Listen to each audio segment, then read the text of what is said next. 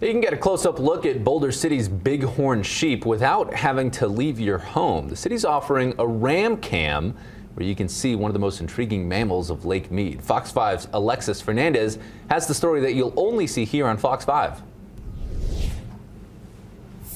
On any given day, there can be dozens of bighorn sheep grazing on grass and looking for water in Hemenway Park. We opened up the park in 1985. We noticed after we put in the grass, the bighorn started coming down to feed and to water.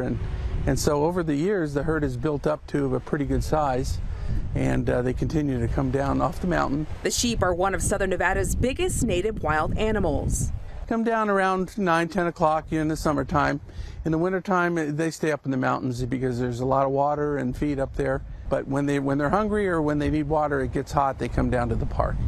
It's become a popular tourist attraction in Boulder City, and now visitors and locals can see the wildlife thanks to the Ram Cam, a live video camera feed available at all hours. We've been working on it for 2 years. We said, wouldn't it be nice to have some sort of device where people can get online and just look and see if the sheep are down and save a trip from Vegas. A lot of people come in from Vegas, bring guests in to see the sheep.